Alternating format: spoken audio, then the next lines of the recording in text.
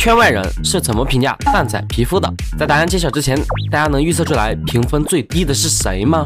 我的预测是僵尸博士，不仅长得极其抽象，背景故事里面也作恶多端，所以说评分肯定最低。首先就是分数在倒数里面拔尖的鸡块妹，没想到曾经的蛋仔顶流，现在只剩下了5.8的高分，而且还被圈外人评价，看着都贱，没落了。果然鸡块妹只有前期才是无敌的，前期是无敌的。下来是我们的半夜和温妮，这款皮肤确实没人喜欢。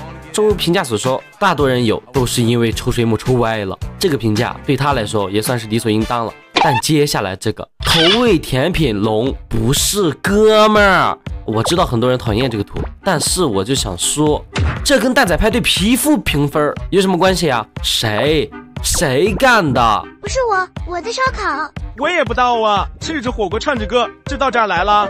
旋转木马也是，这真的是被人讨厌到骨子里。大傻春，你们要干什么？最低评分的皮肤等会儿再介绍。下来是我发现的有些有意思的评价，死鱼眼5.1分，没想到这凶猛的网络，连个眼镜都要被网爆，还 P 这么个丑图，真是够了。不过你要是说这是范特西的眼睛，我只能说对。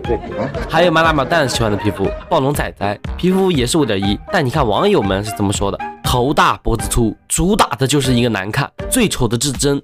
皮肤介绍这还说，听见丛林霸主的怒吼了吗？难不成你说的是这句？好，长高高。火龙果这皮肤是第一个有黑粉的，就比如说你看这个头像，这么丑，肯定是黑粉放的。